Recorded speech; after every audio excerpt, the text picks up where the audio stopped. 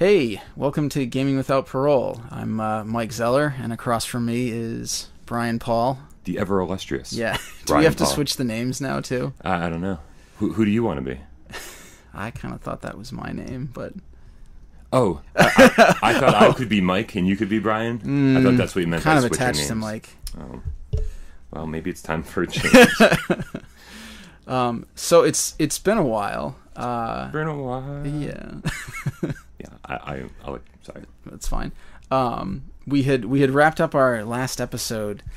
Gosh, was it last September, October, something like that? Yeah. Before the Christmas season. Yeah, before the Christmas season. But we had said we would probably be back at some point, so here we are. We're trying to restructure some things a little bit. We're gonna change the format around, but it's still gonna be we're gonna shift slightly as we adjust our new camera positions. But it's still gonna be the same gaming related nonsense that we always talk about. Yeah. Maybe a little less nonsensical. Yeah. Well, I think we talked about this a little bit. I think what Gaming Without Parole was for a while was you and me hanging out, talking about video games, giving us an excuse to hang out, really. And what it became was sort of like this crazy over-the-top game show. And that, of course, we added Brett Zawilski, we added Joby Nogueras, and those guys were great. But what we did with that was we turned it into the Midnight Games Cast. Joby's not part of it, but you may see him as a returning character at some point. I was going to say recurring character. Now a returning character makes him sound like a puppet. Yeah. And I like the word character too. You didn't correct that. He's a bit of a character. He is a character. Yeah. He doesn't live around here anymore. But his address is I'm using the wrong pronouns.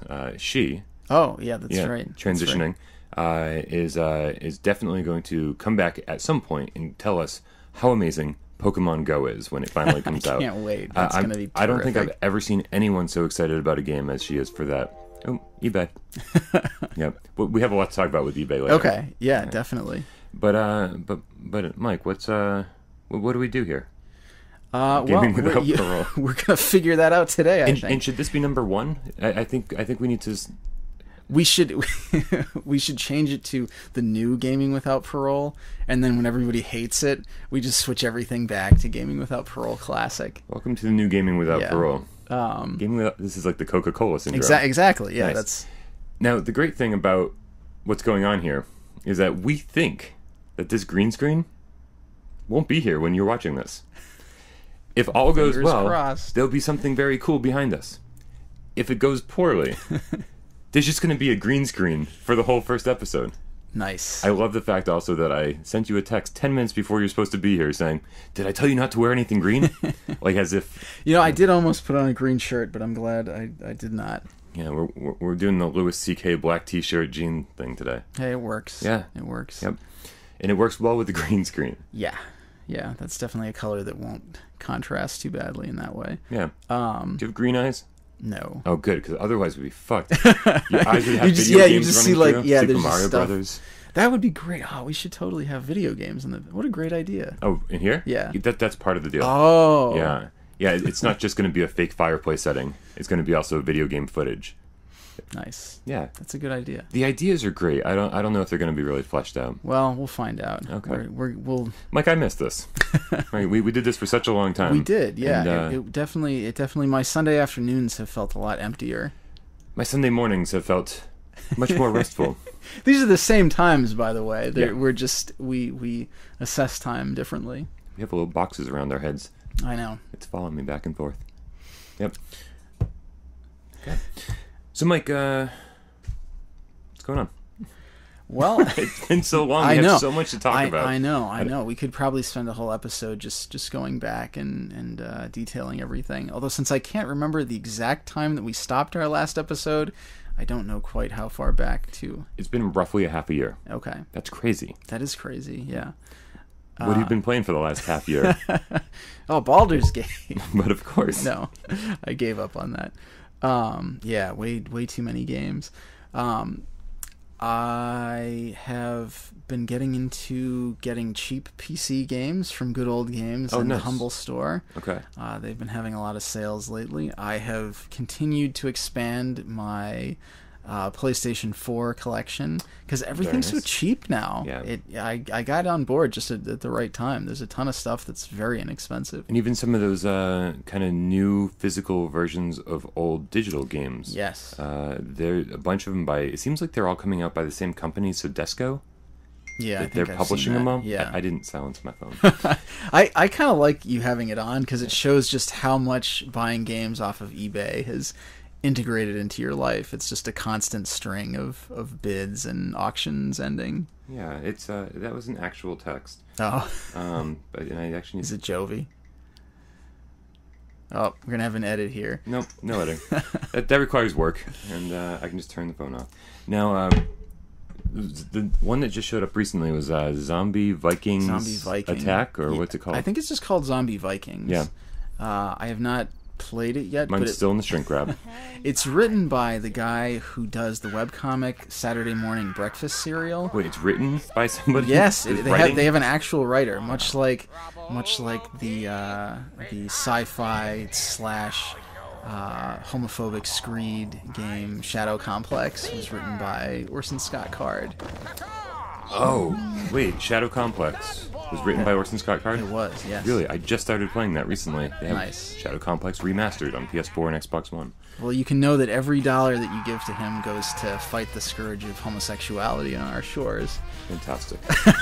Yeah, Orson Scott. Sometimes video games come at a cost. Yeah. That one took a little bit of my soul. Yeah, that's you bought that for $9.99 and a snatch of dignity. Yeah. Speaking of Snatch. Ooh. No, that's a conversation later. Where's Snatcher? Snatcher. Oh yeah. What else you been playing? Wait, so let's stick with this building your PlayStation 4 collection conversation. Yeah. Because I'm curious. Like I was so excited when you got a PlayStation 4. I was pretty excited. And then I ended the podcast. Yeah. So I want to know what you've been playing on this futuristic machine of the future that's about to be outdated in like 4 months. I know. Yeah, I've been hearing about they're going to do like a console upgrade or Yeah, something, which that always goes very well. I hated the idea of it. I hate the idea of the PlayStation 4.5 / Neo / whatever they're calling it, and some things don't change. And I kind of like the idea of it now. I'm sort of okay with it. As long as everything's compatible and the PlayStation 4 proper owners don't get screwed in the process, which I have a feeling might happen eventually. I think what's much more likely to happen is the early adopters of whatever this new thing is get screwed. I mean, Because they just won't be supported because it won't sell well. Yes. US Gamer did a great write-up about all the times that there's been like console iteration and how successful it's been. Yeah. And the short answer is not very. But when I was looking into this, I couldn't find another example of a console actually halfway through its life cycle or less increasing its horsepower, like actually increasing. Like there's been hard drive increases. Yeah. There's been maybe like CD drive, increases or something. But as far as actual horsepower to actually have to make a game for something with different specs, I couldn't find an example of that. Well, I mean, it is a little different in that way, but I don't think it's too drastically different from like a CD add-on because you're giving 32X. Exactly, yeah, or a 32X, which is the 32X in a lot of ways. If you look at the history, was the death of Sega. Like it really, as a console manufacturer, it was just that final nail in the coffin, And then they fumbled the Saturn, but the Saturn is kind of a great system. They just handled it really badly, and the Dreamcast, they did everything right, but it was too late. Yeah. They had lost all consumer confidence in their products. Yeah. I still think the Dreamcast is one of the best systems ever made. It's a great machine. It's a real shame. But I think it's similar to that, or something like the HDD thing for the Nintendo 64, or the disk system for the Famicom. It's that same kind of setup, which none of those, the disk system did okay, but none of those really added substantively. I mean, the only times it's really seemed to go well is with handhelds. You know, something Oh, like true. like a Game Boy versus you know, the Game Boy Color versus, you know, the Game Boy. You know, they had the Game Boy Advance, the Advance SP, the Pocket. You know, and now they're doing the new 3DS, which I hear is not doing well. how many games are there for it? 2. Xenoblade and Oh, and Hyrule Warriors. which you can, I think you can play. You can, but it runs like garbage. Yeah. So you might as well not play it. The thing that changes my thought process on all this, that says it's different than a 32X or a Sega CD, is the install base. There are 30 million PS4 owners out there, and it's selling better this year than it was last year. Like, so people are not losing interest in it. They're actually, everyone's jumping ship from Xbox camp. They're at like 16 million or 18 million. And what I think is really going to work in their favor if Sony does everything right is they take PlayStation 4 proper and they mark it wicked down, like really far down. Yeah. Like, they have to be like, this is your budget model PlayStation 4. This is for people who don't have $400 to spend on a console. They mark it at $200, right? Even if they have to sell it at a loss. Yeah. This new PlayStation Neo is your $400 premium system. Suddenly, everyone has a PlayStation 4. You get the people who said it's too expensive, they have one. You get the people who need the newest best thing, sold, right? I've already decided that when Neo comes out, I'm the early adopter. I'm buying it, giving my old PlayStation 4 to my dad. Oh, now, nice. Another PlayStation 4 owner who's buying software. Yeah. Right? Sony wins on a lot of levels if they handle this properly. Yeah, I think the big thing really needs to be that they need to get software to support it, because that's always what ends up being the problem. Is a lot of software manufacturers, especially nowadays, where one bad game tanks your studio. Right. You know, they don't want to support something that doesn't seem like a surefire hit. Because, I mean, what you said about the install base, that's true, but in a way that could also be to its detriment, because everybody's got a PS4. You have to come up with a reason for them to get this new thing. But every game from October on, if you trust the rumors, every game from October on is going to support both systems. That's Sony's rule. Okay. You have to hit either on disc or download. And like, obviously, Sony said nothing about this. There are an amazing number of rumors for something that hasn't been confirmed yet. That has to support both from October on. And then if you want to, like, you know, upres your old game and do whatever you want to, then you can patch that in. But there will not be a lack of software that takes advantage of the new system. Yeah. You know, even if they run exactly the same, you know, the same resolution, the same frame rates, whatever, all the new games are going to play on your new system and your old system. So we'll see. Yeah. It sounds like some developers are kind of pissed off about this. I would imagine so. Yeah. I mean, the indie studios are apparently not that pissed off, because they say our games are already running in, you know, 1080p at 60 frames a second because we're running Super Nintendo graphics on this thing. So it won't be a big deal. It's the AAA developers that are going to have the hardest time with it. Yeah. Who also luckily have the manpower to do it. I didn't mean for this to be be a conversation that we were going to have. Yeah, I'm curious. Yeah, it'll be interesting to see. Yeah, it's supposed to be, the rumors say, out by September, so we only have a few months to wait and see. All right, it'll be interesting. Yeah, it'll be an interesting holiday season, definitely. Yeah. So what else have you been playing on this PlayStation 4 of yours? Well, I finally wrapped up Fallout. I don't know if I had said that way back in the day. I don't think so. I haven't done that yet.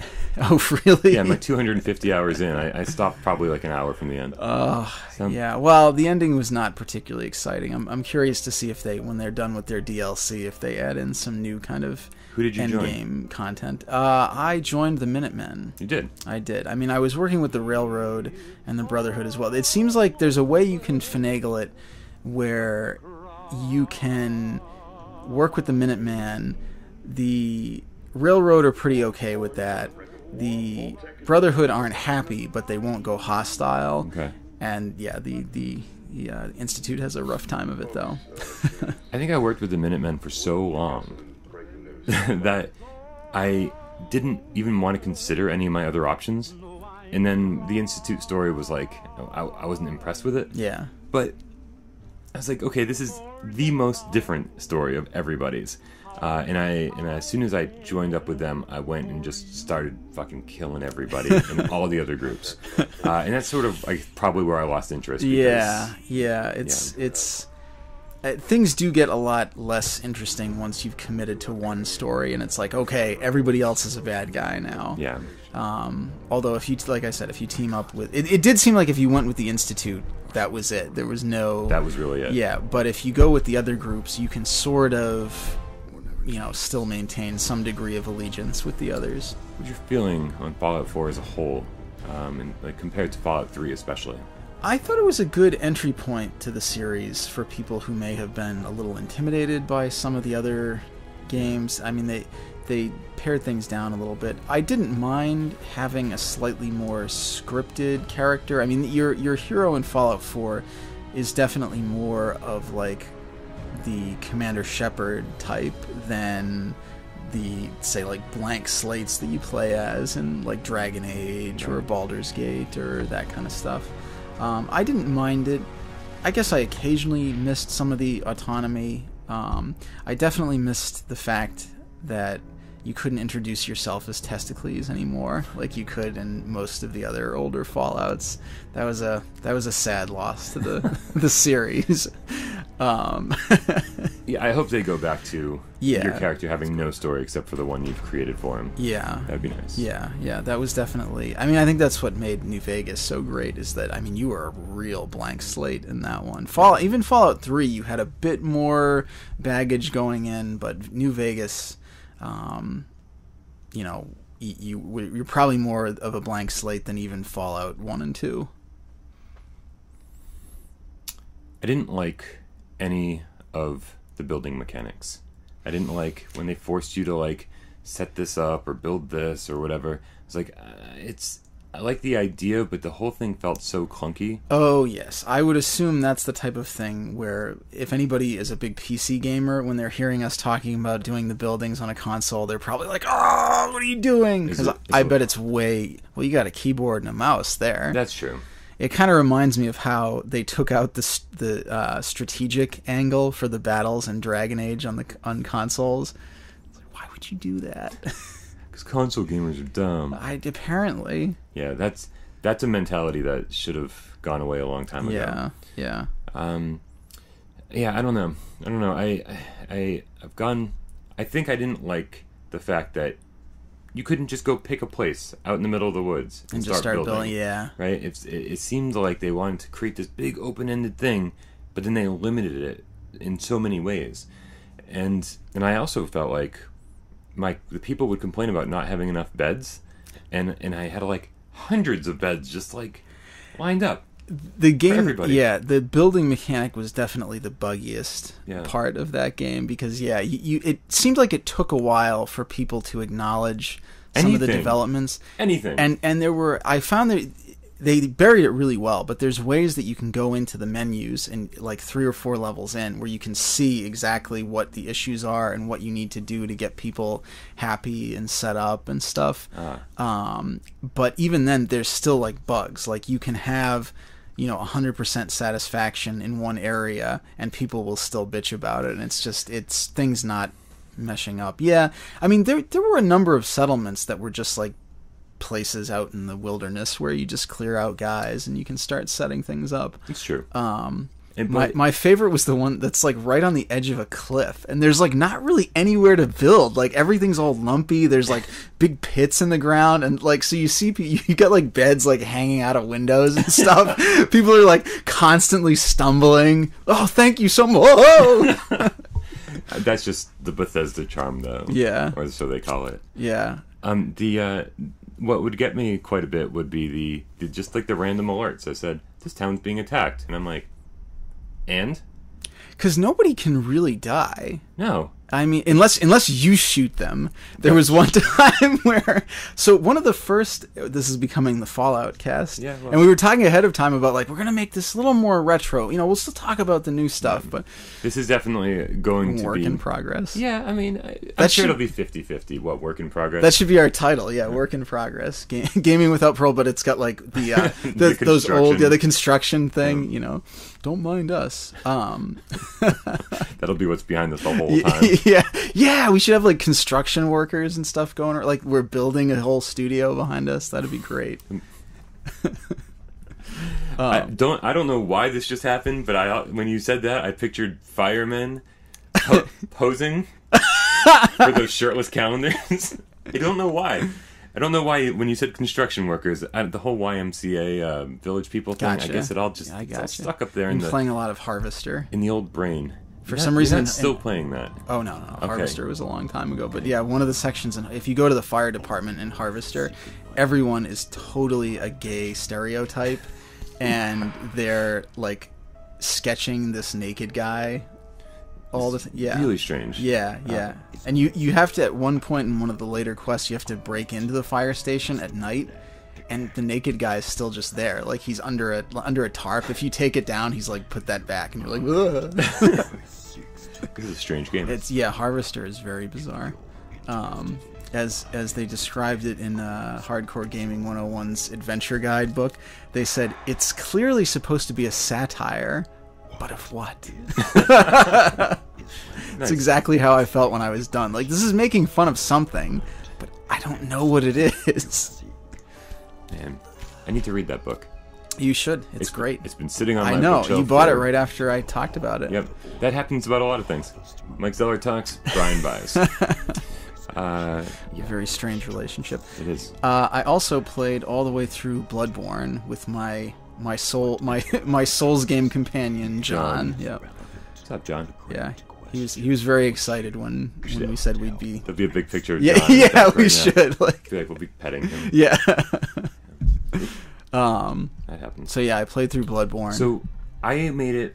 I'm gonna just roughly say a third of the way through Bloodborne. What was the? I don't know. You remember? Nope. No idea. Yeah, I mean, I was constantly confused in that game. I think most people. I would say, yeah, those games kind of shoot for that. Like finding new areas, like without using a guide or anything, was really hard sometimes. Like you'd run around the same areas over and over and over, and once you mastered that, you're like, where the hell am I supposed to go next? And I after having done that like 4 or 5 times and slowly opening new areas and slowly figuring out like how the game mechanics work, and starting to see things. What was the insight? Insight. Yes. You start to see things that weren't there before, and you're like, this game's really fucked up. Yeah. Oh yeah. And I loved that. But it demanded my whole life, and I didn't have that. Yeah, I mean, I'm always essentially doing like combat tourism with those games with John, because he's usually played through them at least twice before I jump in. So, you know, he's got everything memorized. I definitely liked the vibe of Bloodborne the most of all the games. I really dug. I mean, not that I disliked any of the Souls games, but I really liked that. Kind of H.P. Lovecraft meets dark fantasy kind of setting, and it's a different style with everyone. You know, there's guns. Everyone's wearing a more like gothic. Yeah, like werewolves and vampires. Yeah, like Victorian era clothing as opposed to armor and. So it really suited my needs in terms of aesthetics. Yeah. Which allowed me to get way further into that than, say, Demon's Souls, which is the last Souls game I played. Yeah. Everybody always says about those games, oh, they're so hard. Like, that's their reputation. These are the hardest games. They'll break you. I've never really found that to be the case. I mean, they're definitely exacting games. Like, you need to develop a very specific set of skills, and they do come down hard on your mistakes. But I feel like once they're like old school games. I mean, once you've played a level once or twice, you're gonna burn through it. I think the reason people think they're hard is because you have to die a lot. Yeah, you have to learn from your mistakes, and I think any game where you die a lot and it forces you to die a lot, you could consider a hard game. But that's just part of the way this game plays. Yeah. And if people aren't used to it, they're like, it's a real hard game. Yeah. Well, you know, and the thing is that they also bring up the, like, oh, you die and you drop all your experience points. Then if you die again, they're gone for good. Yeah, don't do that. Well, yeah, but and you know, you know what game has you lose all your experience points when you die? Like every other game. See, that's what But games have become so easy. They have. But I was playing. I started up Dark Souls 3, which I'll get into it at the end of the podcast. And, you know, I'd die and I'd drop my experience and I'd make my way back and I'd, you know, pick them up and etc. And then I was playing Legend of Legacy, that the 3DS game. It looks kind of like Bravely Default. It's so it looks like an old school RPG. Yeah. And in that it's actually really like a modern Saga game. So your stat growth, the moves that you learn, all kind of have a random element to it. I mean, it essentially works out the same as experience points, but like maybe you'll gain a level when you get your first experience point, and then not again for a while. It essentially works out the same way. But I had learned a bunch of moves, unlocked a few more abilities, randomly stumbled upon a boss and died. Because, you know, unescapable boss encounter, was just out in the woods, killed me. That's all gone. Yeah. That was all gone. And I thought to myself, you know, the Souls games aren't really that hard. Like, I would have at least with those games, they give you one more chance to sneak over, pick up everything you lost, and then crawl back to the checkpoint. But the whole reason that I brought this up is because I think Bloodborne's a hard game. Like, oh, you do? Yeah. Oh, yeah. The others, I all feel like have a certain pacing and a deliberateness to them, but I think Bloodborne's pretty hard. That game felt harder than the others to me. For having not played Dark Souls 1 or 2, I thought Bloodborne was a lot more, I'll say slightly easier than Demon Souls, but also more inviting.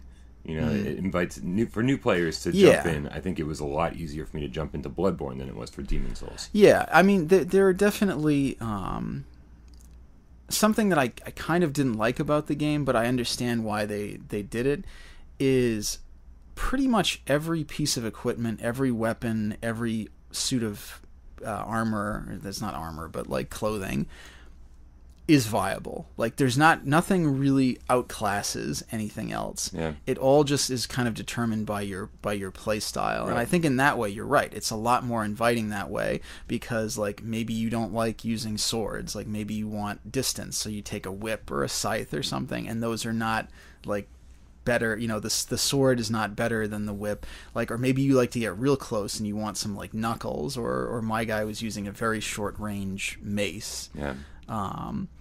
And it becomes a very different game depending on which weapon you choose. Absolutely. And there's I mean, in a lot of ways that makes much more of a difference than like class or any of that stuff. It's really your weapon. And there's certainly certain bosses that are way easier, you know, if you've got some distance, and there's others that like you need to just get up close. So depending upon your style, some are going to be harder than others. You're really making me want to go back and play more Bloodborne.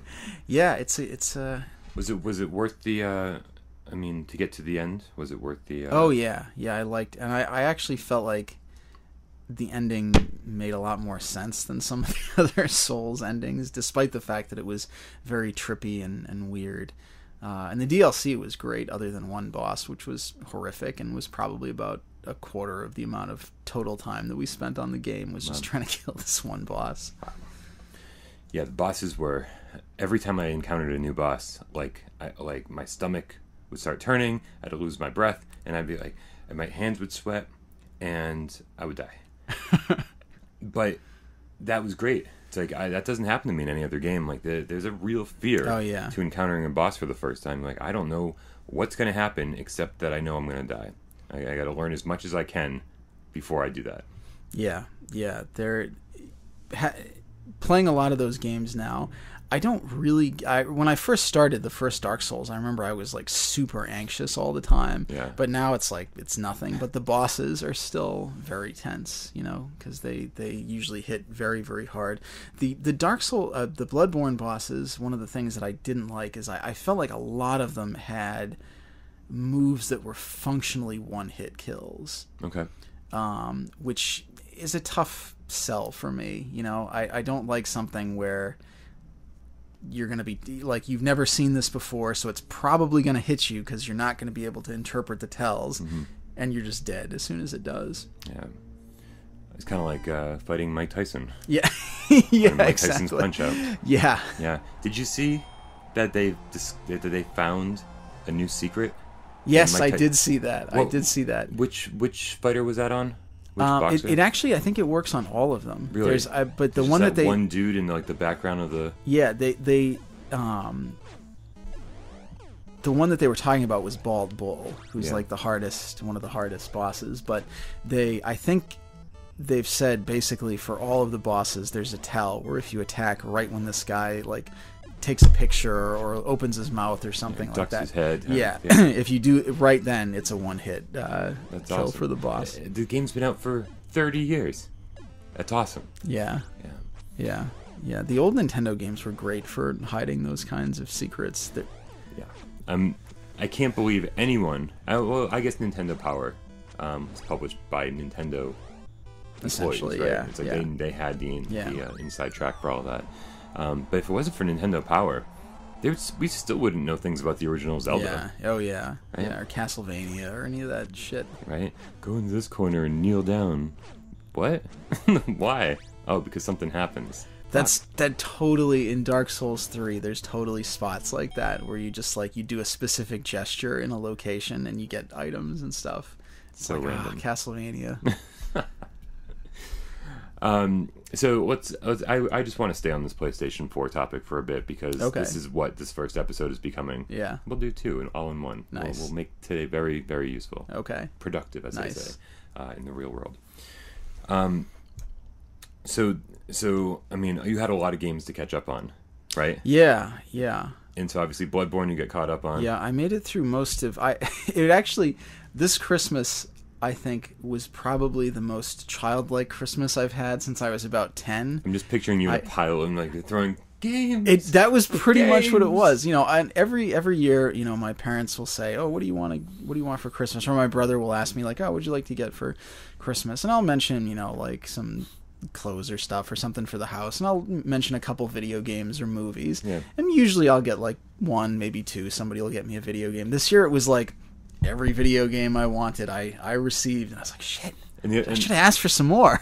And do you remember you saying that since it was before Christmas that we stopped filming, you had asked for a bunch of games, and then you kept seeing sales on all these games. Oh, it was killing me. Right? It was killing me. You're like, oh, why did I ask? This one's only $15 right everything, now. Yeah, every single game that I asked for, I think, was marked down to $15 to $20 around Christmas time, and I was just like, oh man, I hope they're seeing these sales. Metal Gear Solid 5 and The Witcher are two games that had awesome sales before Christmas. I swear, at one point, each of them, one was $25 and one was $30. Yeah, and they have yet to get back down to that price, which I'm kind of shocked about. Yeah, I figure at this point they'd be $20 each. Yeah. I think they'll get there. Oh, they will. The other one was Batman: Arkham Knight. I played all the way through that. Yeah.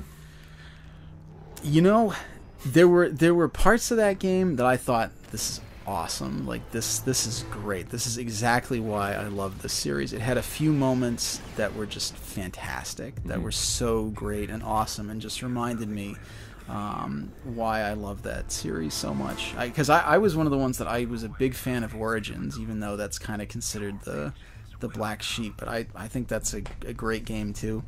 Yeah. There were other parts of Arkham Knight though that just felt so tired, and just like this is clearly a studio that doesn't know what to do with this character in these settings anymore. Yeah. They're out of ideas, but the company just keeps giving them money, so they have to keep coming up with games.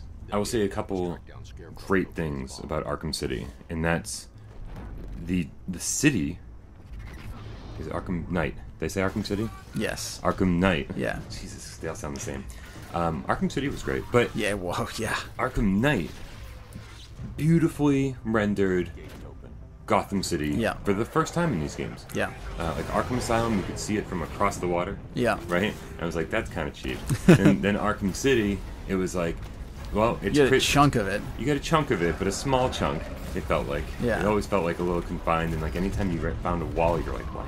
This seems real weird. Like, Yeah. And then, of course, there was no one on the street because it was like Christmas Eve or something. So, That was Origins. Was Christmas. oh, what was? It had already been. What was the reason that there was no one on the street for? Well, because City, it was the prison. They had just blocked off a chunk of the city. Yeah. Right. That's which again the false walls and stuff. Yeah. So and then Christmas Eve. So even though like there were decent areas of the city to explore, it always felt like real bacon. Yeah. Arkham Knight is a beautiful, beautiful Gotham City. And to get from one point to another, you can jump in the car with a touch of a button, and you can race across the city in the frame rate. I mean, one of the very few times console gamers had the better deal than PC gamers. All the PC gamers, did they get their money back? I think so. Yeah. Real bad news. Like, Yeah. patch after patch, and it was just glitchy and frame rate problems and everything. But we're flying through the city at like probably 30 frames a second. And Yeah. like, Oh yeah. everything looked amazing. The weather effects were great, and it was just fun to drive until you had to chase somebody, until you had to use the car as a tank and like blow up other tanks. All these great ideas just kind of fell apart. If it wasn't for the game, that game would be amazing. Yeah. The car stuff. And it's funny because you're right. The actual handling of the car, the driving of the car was very smooth. But the parts where you have to fight the other tanks, Fun at first. And they weren't even towards the end. They weren't terrible, but they didn't feel like Batman. It felt like this is from a different game, and they just needed to fill it. The stealth stuff, the stealth car missions were atrocious. I don't even know if I did any stealth car missions. I fell off. I fell off real early with. They were terrible. Towards the end of the game, the tank parts, they start unleashing these tanks into the city that are basically like Metal Gear Solid guards. They see you, and as soon as they see you, they just shoot the shit out of you. Okay. And you die very quickly. You know, whether you're in a car or not. And so you have to sneak up behind them, and they have like the little like weak point on the back, like what was that game, Beyond Good and Evil, where the guards have the like air tank have the air tanks that you hit and like they just go flying off. Yeah. It was like they got this little tiny weak point, so you're in the friggin' Batmobile and you're like sneaking around. It just, in a Batmobile. Yeah, it just felt so stupid. And I hit one of those sections and didn't know what to do. Yeah, you sneak up behind the tanks and shoot them, and every boss, and that's what was so terrible. The other Batman games had some pretty cool boss fights, like Solomon Grundy, the Clayface fight, Ra's al Ghul. Like they had some really even some of the like Firefly and what's his name? Deathstroke. Those were great fights in the other game. Like every boss fight in Arkham Knight became a stealth tank mission. They'd just be like, "Oh, you found me, Batman! Time to climb into my stealth tank and release all my drones." That sounds exhausting. I know, and it was just so crappy. Like there was one guy that I was waiting. As soon as I figured out he was in the game, I was like, "Well, at least that's going to be a fun boss fight." Yeah. Nope. I loved things like Man-Bat. Yes, Man-Bat was a shining light in this game. Yes, Man-Bat was like that. That's the thing that I keep thinking. These games are so great. Why couldn't they have done more stuff like that? Yep. Or even the you probably didn't finish it, but the murder quest where you find the people murdered and you hear the opera music. Yes. And then that's kind of your clue to look around. And, yeah, that was awesome. Like that had there was a pretty decent boss fight at the end of that quest. Oh yeah, didn't make it there. Well, so I'm not giving any spoilers because someday you will. You should have played it by now. Yeah. Or you're like me and you're never gonna. Yeah. I will. I'll get around to it. But that stuff was great. Yeah.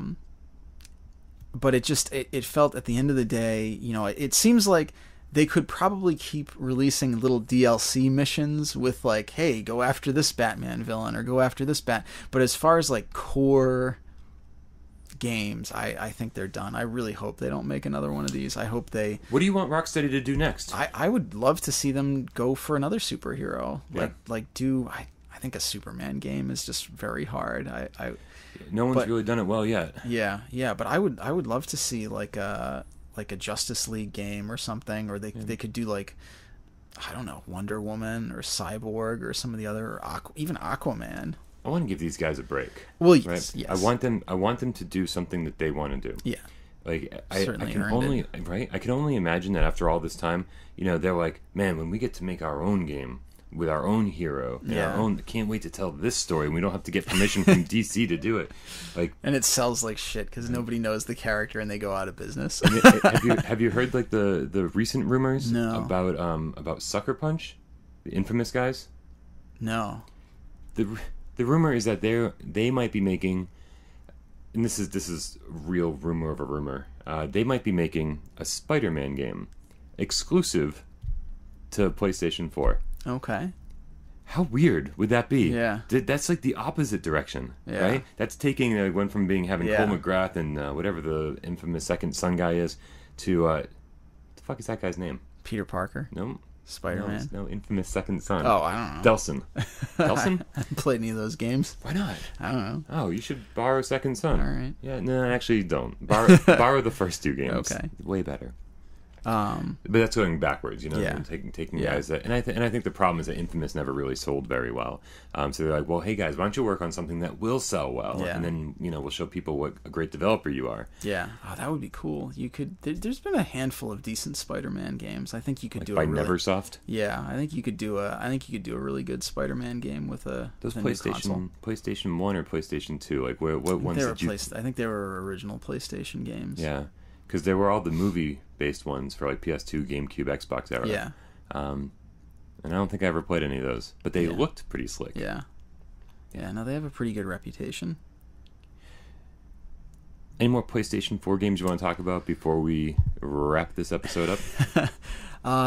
No. I think I mean I've got a bunch more on the docket, but I'll get to them eventually. Yeah. Yeah. Those are the ones that I burned through. Yeah, I feel like I've played so many games on PlayStation 4,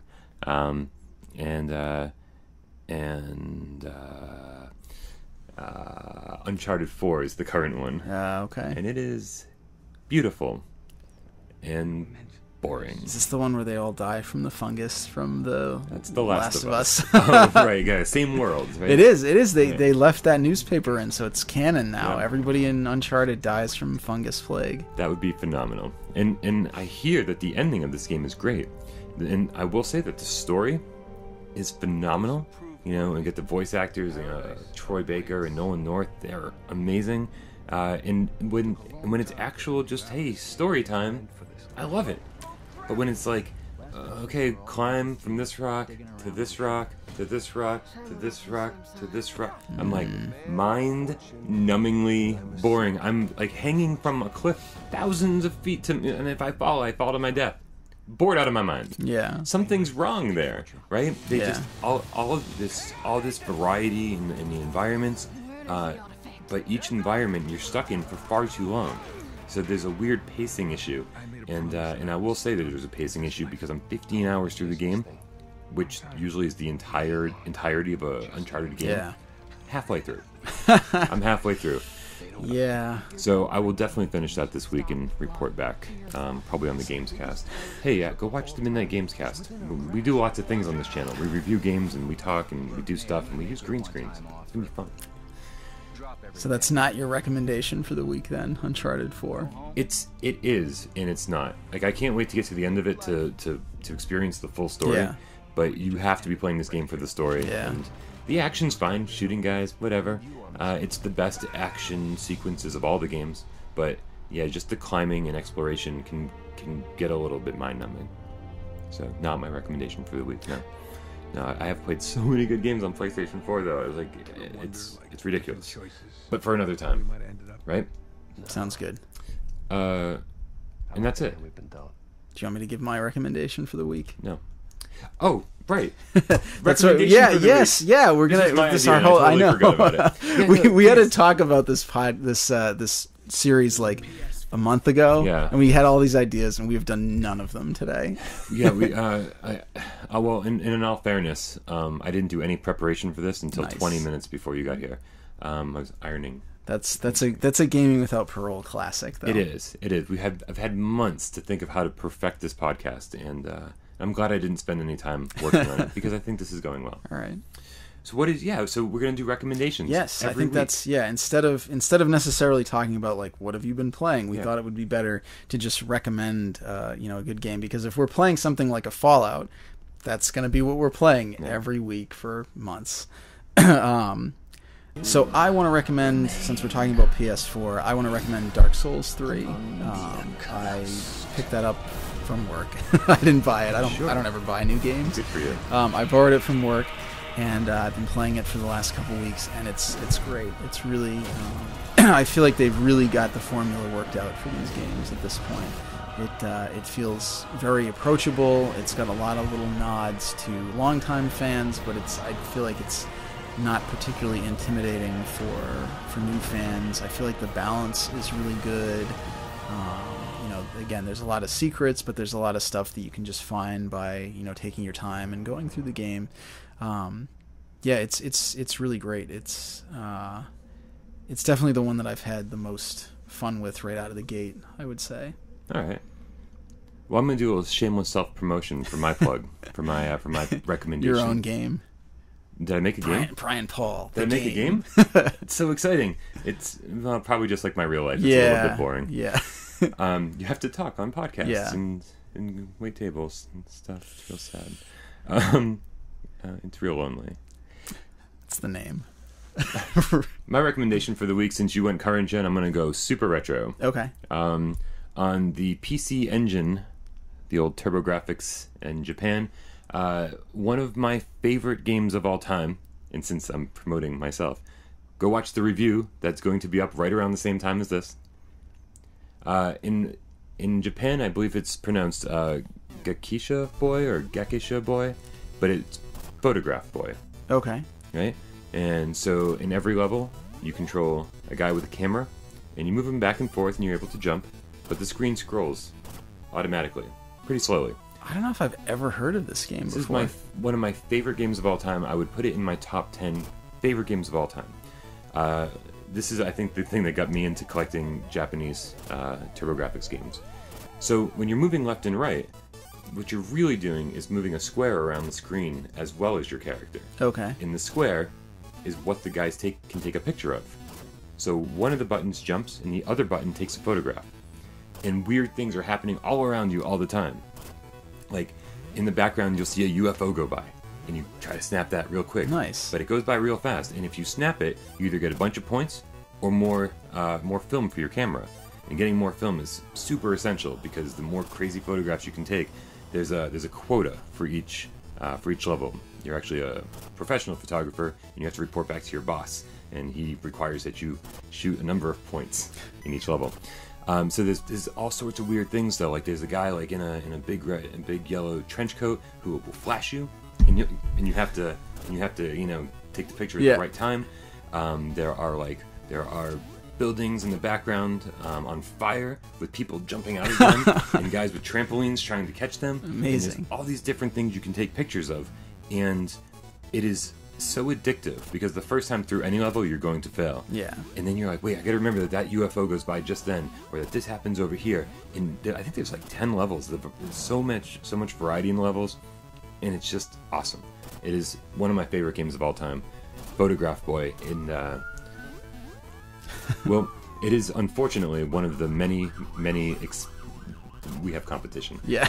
one of the many expensive games. I believe at this point it's easily over $100 for the Japanese import, that's the only version you can get.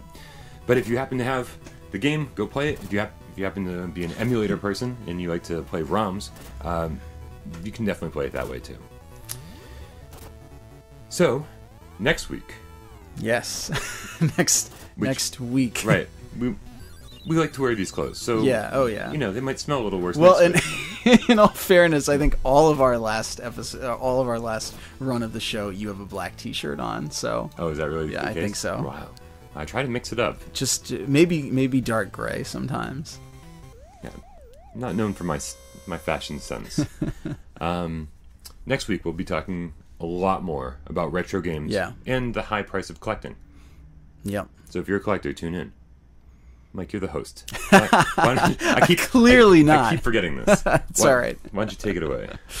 All right, so I trying to remember how you even wrap things up. So for Gaming Without Parole, I'm Mike Zeller. And I'm Brian Paul. And we will see you next week.